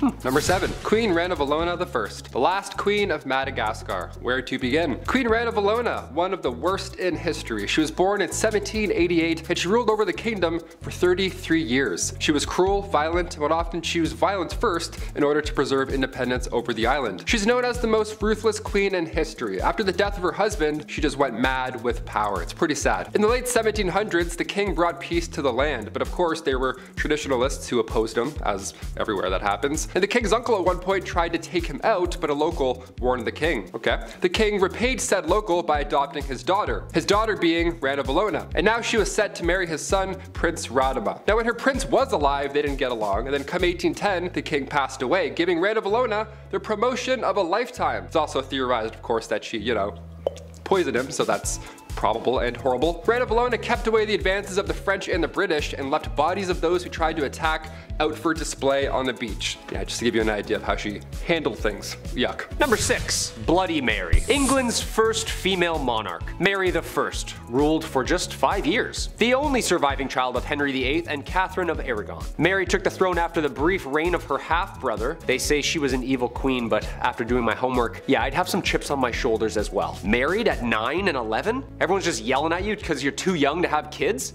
Yeah, that's awful. She was promoted and demoted so many times, no wonder she did what she did. Every time she was close to the throne, all of a sudden her family tree was just like rearranged by law. Her dad decided to go down the other family route. Nice, nice. She's infamously remembered for burning 300 English Protestants at the stake, which earned her the nickname Bloody Mary. Her brother found a loophole with religion, so she was like, oh, okay, yeah, go ahead. Yeah, light him up. She's also famously remembered as teaming up with her half-sister Elizabeth I and ruling together as sisters, making them the first 2 British queens. She was spoiled from birth, but she's kind of a badass. Anyone that did her harm, past or present, they were either sent to the tower or the chopping block.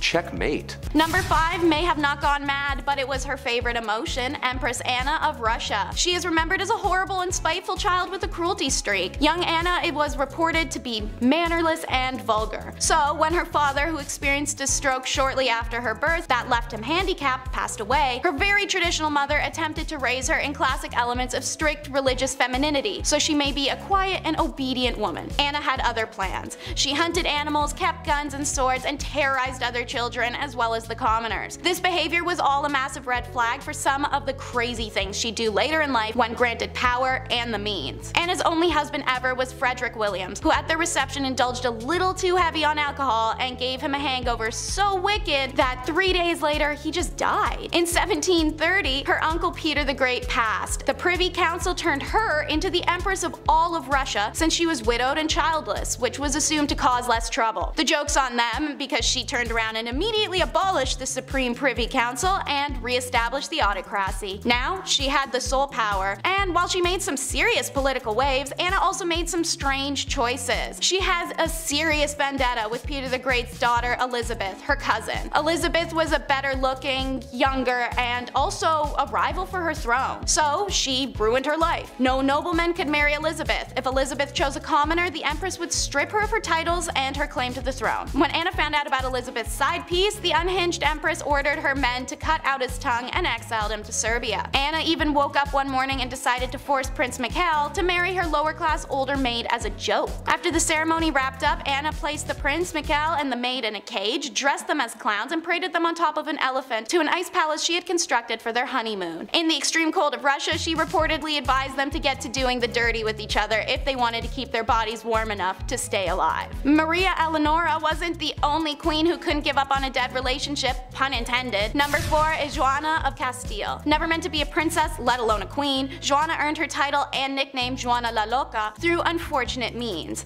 She had 2 older siblings, Isabella, who passed in 1498, and Juan in 1497. Juana's mother, the formidable Catholic monarch Isabella I of Castile, passed away in 1504. This left the throne of Castile and Leon to Juana when her father passed in 1517. Juana had started exhibiting signs of mental instability instability in 1504 when her mother had been sick. She was struggling to eat or sleep and having outbursts of anger. One such example was when she wished to go see her husband in Flanders. The journey would take her through France, which Castile were at war with at the time. When she was prevented from leaving for Flanders, 24-year-old Juana flew into a rage. Perhaps one of Juana's most notable displays of mental instability occurred when her husband died in 1506. Juana refused to part with her deceased husband's remains for a disturbingly long time, reportedly opening the casket to kiss or embrace him. I'm seeing a pattern here with some of these women. While pregnant, Juana traveled with her husband's body from Burgos to Granada, a distance of 668 kilometers, which would take around 6.5 hours to drive in a car today. And talk about a romantic imbalance. While she did all of this posthumously, when her husband Philip was alive, he talked Juana's madness to anyone that would listen and completely discredited the woman. In 1509, Juana was placed in the royal monastery/convent of Santa Clara in Tostillas, Castile by her son Charles, who also forbade Juana to have any visitors until her passing. The most recognizable name on our list is Marie Antoinette, who is number 3 in our countdown. Married at only 14, Marie was known to have lived an opulent lifestyle, but there was a lot of conspiracy and debate about the young woman. She was performing what she knew her royal duties to be, and she was known for not always being the most educated. She started the trend of riding donkeys and the worldwide trend of feathered/stuffed bird hats. She even once had an entire miniature village created with functioning shops so that she and other elites may dress like commoners and experience living lower status. Marie was misguided and young, but she was also the victim of an incredible smear campaign. She was accused of having ulterior motives constantly, supplying the Austrians with military plans or siphoning millions of livres of treasury money to Austria. It was the tales of sexual deviance that were the most damaging though. Alleged to have had orgies, laid with commoners, or even have sex with her own ladies-in-waiting. Her most offensive accusal was thrown at her in trial before her famous decapitation, where she was accused of committing indiscretions with her own child Louise Charles. With such a vast array of accusations against her, not one of which was supported by any concrete evidence, the trial was a formality, conceived merely as a step towards completing the revolution. Marie Antoinette was declared guilty and executed only hours later at the age of 37. Speaking of sexual deviance, meet Queen Ana Nzinga, who is number 2 in our countdown. Queen of what's now known as present-day Angola, Ana took the crown when her brother passed away. Being Queen of Angola was hard work. Ana managed to keep the Portuguese invaders out for over 40 years alone. So how would you, a tough and titanous queen, decompress? Why, by building a harem, of course. Ana collected the men she found to be the most attractive warriors in her region, keeping a harem of 50 to 60 men close at hand for whenever she, well, wanted to romp in the sack. Spending a great deal of her time strategizing around battlefield in men's apparel, some historians wonder if that's why she required the men in her harem to dress as women. Now, Ana didn't have time to deal with picking who she was gonna sleep with every night, so she devised a unique system. Ana would just have the 2 men who desired her the most that evening fight to the death every night and then bed the winner. The next day, the winner still loses, as she would have them executed. Ana disbanded her harem at 75 when she took on her teenage husband, cementing her status as not only a serious badass who liberated her people and established dominance in an era of men, but also as a cougar. The next queen fought her way to the top of the countdown. Number 1 is Queen Rananavola the First. During her reign of Madagascar, Queen Rananavola the First is remembered as a dangerous tyrant who ruled her island nation with cruelty and an iron fist. Rananavola was merciless to those who tried to colonize her nation, but also to those inhabiting it. Should crimes, disputes, or discourse arise, Rananavola had a nifty trick to solve it called trial by ordeal. Both parties would be forced to ingest 3 pieces of chicken skin alongside a poison taken from a native plant, Tangena. Throw up your chicken skins and you're proclaimed innocent, hooray! If you didn't, you were guilty and to be put to death, if the poison didn't kill you first. This trial was one of the punishments used in her persecution of Christian colonists, alongside throwing people into rock quarries and live dismemberments. Her horrific list really will go on. Rananavola was such a deadly tyrant that the queen managed to reduce her country's population from 5 million people in 1833 to 2.5 million in 1839, all through means of war, executions, religious persecution, or just settling scores. Depicted as a deranged tyrant even after her death in 1861, many have tried to repaint her image as one of a driven ruler trying to keep her culture and country independent from those trying to grow their own selfish empires. What's your take? Number 10. Boudica. She was very tall, the glance of her eye most fierce, her voice harsh. A great mass of the reddest hair fell down to her hips. Her appearance was terrifying. Sounds awesome to me. One of the most famous queens in British history, Queen Boudica was originally co-ruler of the Iceni tribe of East Anglia, alongside her husband, King Prasutagus. That is, she was until the Roman governor of Britain at the time attacked. Prasutagus was killed and his lands and household were plundered by the Romans. Boudica and her daughters were rather savagely treated as well. So much so that after the fact she rose up, leading other tribes of Britons who banded together and decided to take the fight back to the Romans. The Britons captured the Roman settlement of modern-day Colchester, with the imperial agent fleeing to Gaul. They fought to London and to St. Albans, storming the cities and sending the defenders fleeing. The Britons desecrated the Roman cemeteries, mutilating statues and breaking tombstones. The Roman governor of Britain at the time, who had fled with his troops into the safety of the Roman military zone, challenged Boudica with an army of 10,000 regulars and auxiliaries. "Win the battle or perish, that is what I, a woman, will do.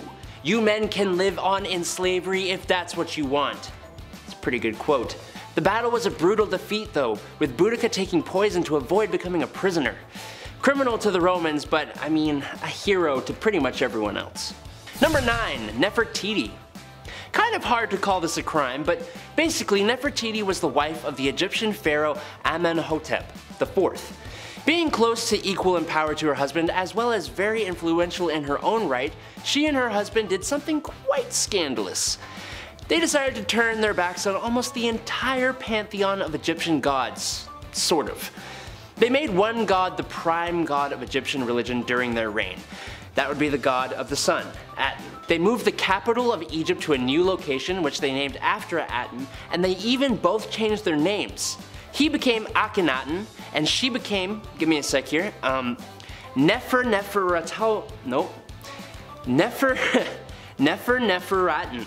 Nefertiti. There's like a hyphen in there, I don't know. Both of those names, as you may have noticed, have the name Aten in them.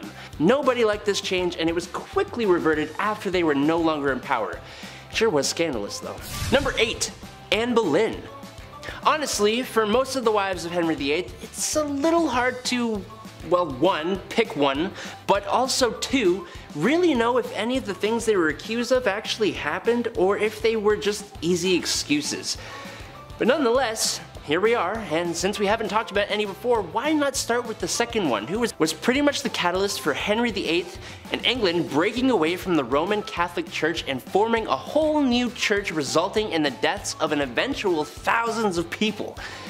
You see, divorce is strictly prohibited in the Roman Catholic Church, so when Henry met Anne, his wife Catherine, who had not produced him a son to carry his name, just kinda had to go, prompting the whole damn Reformation. Was it worth it?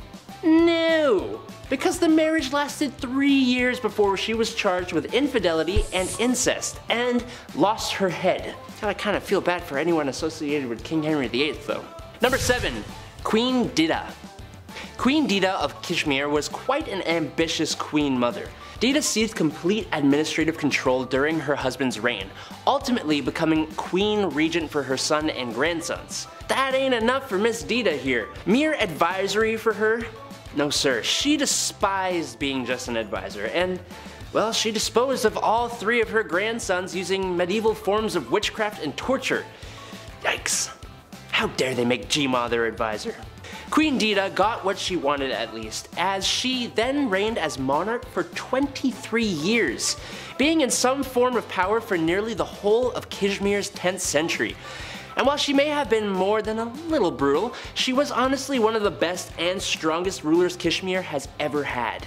Number 6. Queen Nandi. Queen Nandi of the Zulu Empire has a story that literally sounds like it's straight out of a movie. Before the Zulu Empire ever came to become a thing at all, Nandi was impregnated by a Zulu chief in the 1700s, giving birth to a son they named Shaka. But being the 3rd wife of the chief, she and her son were often ridiculed and shamed by other chieftains. Despite all that, Nandi raised Shaka to be an extremely fierce warrior. Shaka grew up to become the Zulu chief in 1815, and Nandi became the queen mother alongside him, known in English as the Great She-Elephant. She, alongside her son, wreaked havoc on those who had mistreated her and Shaka. But since Shaka remained unmarried, it was Nandi who, funnily enough, remained the power behind the throne of the Zulu Empire throughout her lifetime. She is the reason the empire ever existed in the first place, and if any of what she did was a crime, I kinda get it. In our number 5 spot today, we have Caterina de' Medici. Caterina was an Italian noblewoman born into a famous family. She was Queen of France from 1547 to 1559, with marriage to King Henry II, and she was the mother of 4 future French kings. It wasn't exactly surprising news that her husband, Henry II, had a lifelong affair with a mistress, but on his deathbed, when he was begging to see his mistress, Caterina refused and left him to die a lonely and painful death. Do I entirely blame her?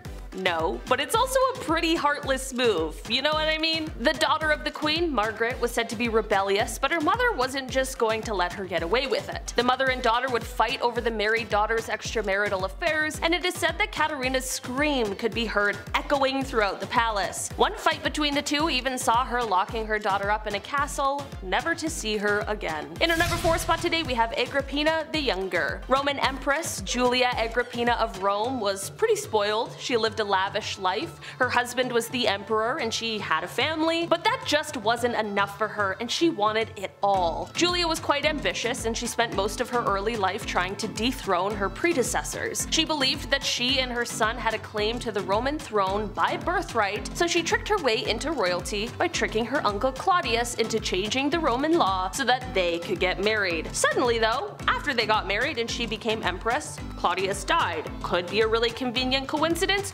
or it could have been a totally planned hit. I'm not accusing anyone, I'm just telling you what the word on the street is. She and her son Nero went on to rule Rome from 49 to 54 CE. Julia stayed by her son's side for as long as she could so that she could hold on to her power, but eventually Nero got tired of his mother manipulating him and he had to force her out of power. Julia, as you could imagine, was furious because power was the one thing in the world she desired the most, and so she rallied a group of supporters to try and overthrow him, but the plans backfired and she was expelled instead. In our number 3 spot today, we have Maria Eleonora. Maria of Brandenburg, the Queen of Sweden, has quite a horrifying story that relates to the birth of her daughter. Apparently, Maria wasn't feeling the overwhelming joy of childbirth because although she was hoping for a son, she gave birth to a daughter, Queen Christina. Maria wasn't shy about her opinion. She apparently screamed that she was given a dark and ugly daughter with black eyes. Okay, it's kind of rude. She referred to her new child as a monster and apparently just absolutely did not want anything to do with Christina and would have rathered that she just didn't exist. Apparently she even placed Christina to sleep next to the corpse of her father who had passed away. It's like a different kind of messed up. Things clearly weren't right with Maria. In our number 2 spot today, we have Queen Isabella. Isabella co-ruled Spain from 1451 to 1504 with King Ferdinand II, and during her reign she had some pretty horrific views and feelings. She wanted to get rid of all Spanish Muslims and Jewish people from her kingdom. Sounds a bit like another evil ruler from history. In 1492, she ordered that all Jewish people either convert to Catholicism or get thrown out of the kingdom. She made them all come to Spanish court to either pledge their faith to Catholicism or get exiled from Spain. How horrible is that? The queen has also been attributed with establishing the Spanish Inquisition, which definitely is not a historical highlight. Both Isabella and Ferdinand are often said to have done great things for Spain, which in some cases is true, but at what cost and for what reason? In our number 1 spot today, we have Rana Valona I. The last queen of Madagascar, she ruled the kingdom for 33 years from 1828 until 1861. There is no doubt that she was committed to her kingdom and that she would do anything for it, but in this plight, she was cruel and violent. She initially came to power after the death of her husband, and once she had it, she was not letting it go. The queen was able to keep away the advances of the French and British, and she left the bodies of those who tried to attack out for display on the beach. In 1845, the queen ordered 50,000 subjects to build roads across the jungle for 4 months. They were meant to have this massive buffalo hunt. Well, she clearly wasn't thinking everything through because 10,000 of those poor souls died of starvation and exhaustion, and not one buffalo was hunted. Some records of history state that she even had her own uncle executed in order to protect her power, and there is an even more gruesome story. Some people even state that she ended her her own mother's life by starving her to death. That is some epic level of evil, if it's true. Number 10 in our countdown is Julia Get a Grip Agrippina. When the Emperor Claudius's wife, Melissa, became entangled in an adultery scandal, the power position of the Roman Empress was suddenly wide open in the year 49. Julia Agrippina, exiled for a conspiracy against her first husband and widowed from her second that she was believed to have poisoned, concocted a scheme. In an outrageous maneuver, she seduced her own uncle Claudius to become his fourth wife. She didn't stop there, however. She then had her uncle husband make the son she had had in her prior marriage, Nero, his heir by marrying him to his own daughter from his previous marriage. Whew, now that's quite a family tree. Taking the title Augusta, she maintained a stronghold over political and household affairs, considering herself a co-ruler to her husband. After Claudius died from eating poisoned food, which is how her prior husband died, so make the connection there, Nero became a Roman emperor and would forever change Roman history in his time of rule. However, Agrippina could only hover above her son for so long, and his annoyance of her invasiveness grew. Nero chose to assassinate his mother with a trap, a boat set forth on the Bay of Naples designed to sink. But when it did, she swam ashore. Nero changed his plans and had his soldiers invade her summer home to do the deed instead. Number 9 in our countdown may be one of our most badass queens, Empress Theodora, from street busker to top dog. Syrian-born Theodora starts her journey as an actress, dancer, and mime alongside her two sisters in the late 400s, something she abandons by age 16 to be a mistress to a Syrian official, and she travels much of North Africa with him before his maltreatment and temper made her settle down in Egypt alone, where she took up wool spinning. It was here she met Emperor Justinian and the two fell in love, and after Justinian changed some laws so that they could marry, they began co-ruling the Byzantine Empire together. So, what made her mad, you may ask? Her ideals and the smearing that they led to through history. She was historically known for supporting religious freedoms, women's rights, and the education of the masses. Her decisions, which reflected her opinions, led to the Nicaea riots of Constantinople. She intervened and was able to persuade her husband to stay. The two successfully quelled the revolt, and in turn, she made Constantinople one of the most sophisticated cities in the world and promoted women's equity. Theodora's name appears in almost all the legislation passed during the period, and she received foreign envoys and correspondence with foreign rulers. Her husband died in 1527 AD, and Theodora took sole control of the Roman Empire. Under her reign, bridges, aqueducts, and churches were built. Theodora died of cancer on June 28, 548 AD. She and Justinian are both considered saints by the Eastern Orthodox Church. The she-wolf of France is in number 8 of our countdown. Her actual name is Queen Isabella of England, and she was famously married to the closeted Edward II. Acting as a beard to someone who doesn't love you would be hard enough, but the two did also have to produce heirs together. One would be the future King Edward III. Queen Isabella was in a desolate and lonely situation, especially as her husband's two male suitors, Piers Gaveston, who he gifted her jewels to, and Hugh Despenser, who was a wildly hated extortionist, were always his preferred company. So she rounded up some spiteful nobles, first killing Gaveston by beheading, and then driving Despenser from the country and redistributing his wealth. King Edward unsurprisingly was upset and sieged against those who had contributed to the death and exile of his lovers, all whilst his wife took cover in the Tower of London. It's here she met exiled British traitor Lord Roger Mortimer and started her own affair. She had him broken out and sent to France, where she later joined him and with her son, and then sent Edward a letter that essentially said, "Suck it." The anger at having been cast aside turned into burning desire for vengeance as Isabella invaded England with her new husband and army and usurped the throne, where she and Mortimer then ruled until her son came of age and had her dethroned for her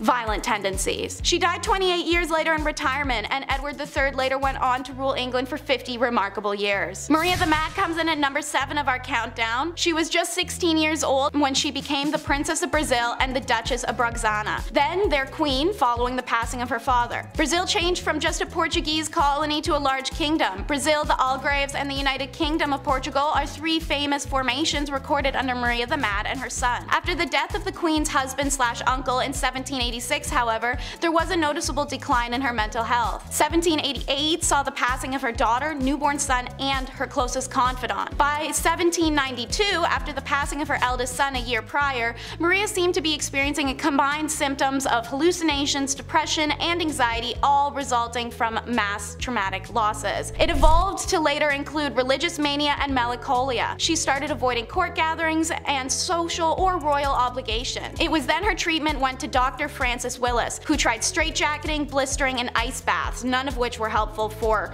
obvious reasons. After treatment for more than 5 years, he declared the disease was incurable. By 1792, Maria was no longer a capable ruler and deemed insane. Courts pushed her son John to take over the government ruling, but he delayed until he finally took the throne in 1799 for a truly tragic reason. There was just no longer any possibility that his mother would ever recover her senses. If the nickname Maria the Mad wasn't already taken, then this next Maria named monarch would have snatched it up. In at number 6 is Maria Eleonora of Brandenburg. Maria Eleonora was born in 1599 to Prince of Brandenburg and Anna, Duchess of Prussia. She grew up pampered, and Maria Eleonora was the it girl of the 17th century. All-powerful monarchs fell over themselves to marry her. While she was dismissive of the 22-year-old Swedish king Gustav Adolphus initially, in 1620 she changed her tune as she had apparently fallen in love with him practically overnight. And so they were married. With the king so frequently risking his life in battle, it became imperative that his wife produce a male heir, so Maria had to hanker down and focus on the baby-making business. Maria experienced 3 stillborn children consecutively before the successful birth of her daughter in 1626. It was a rare break in battle, so her husband was there to excitedly greet his daughter. Maria, however, had a very different response. Her baby was born with the condition fleece lanugo,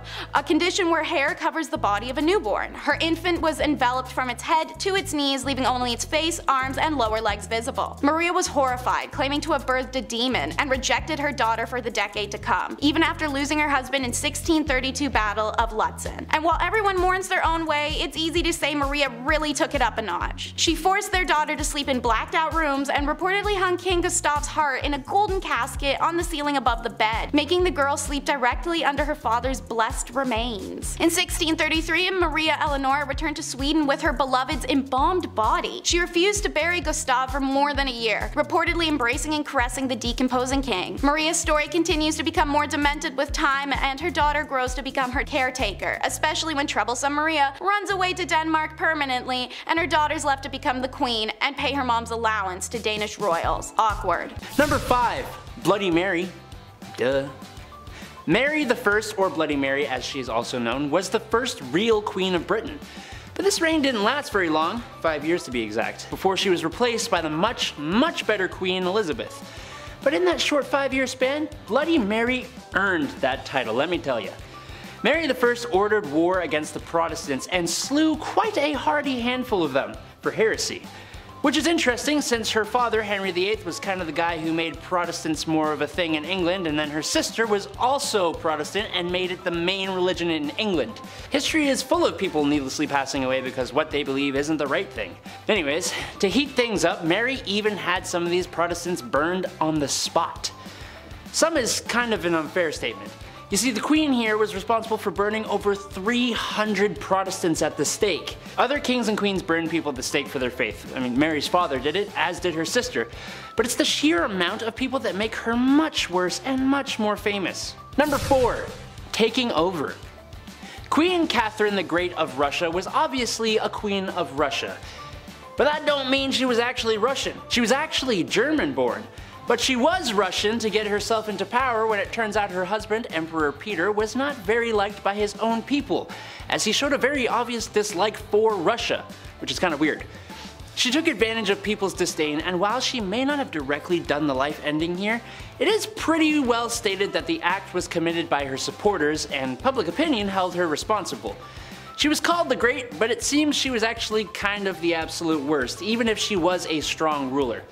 She does look very proud of herself in a lot of her paintings though, which, I mean, she overthrew her own emperor husband and became ruler of a country she isn't even native to. So like, yeah, I guess, good job, I think. Number 3. La Loca de Loco. Finally, a queen not on this list for ending other people's lives. No, Juana La Loca was far worse than that. Not to be insensitive, but Juana La Loca was loco. She was the Queen of Castille from 1504 to 1516, and she suffered from various mental disorders. After her husband died in 1506, her father buried his body, but that didn't stop La Loca from opening the tomb and caressing her husband's non-living body from time to time. Ultimately, she even ordered people to dig up the body fully, and she would kiss her deceased husband's feet. Sorry, excuse me, I need some water after that. That's disgusting. That's a lot. Oh good, we aren't done. Of course not. No, apparently Juana would also carry his coffin everywhere with her and even kept it under her bed. It wasn't until years and years later she allowed his burial outside her window, finally. Look, I get loving somebody, but dear lord, imagine what she was like when he was alive. Stage 10 clinger, 100%. Number 2, let them eat cake. How about a queen that caused a whole revolution? That's gotta be a good one. We have almost all heard of Marie Antoinette. She was well known for splurging on things she shouldn't have and the countless affairs and scandals she was involved in. Like the scandal of the necklace.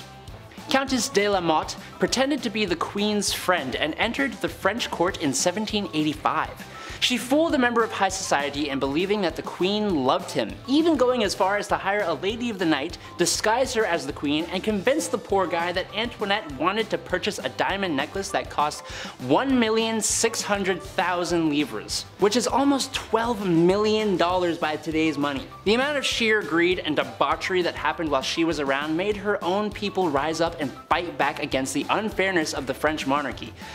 Good job, you made your people hate you, cause y'all ignorant. Number 1, Countess not Dracula? Born in Transylvania, because of course she was, in 1560 Countess Elizabeth Bathory of Hungary was a Hungarian noblewoman. But more than that, she was an extremely infamous serial slayer. She used her position of power to defend herself from ever having to suffer the consequences of the heinous crimes she would commit.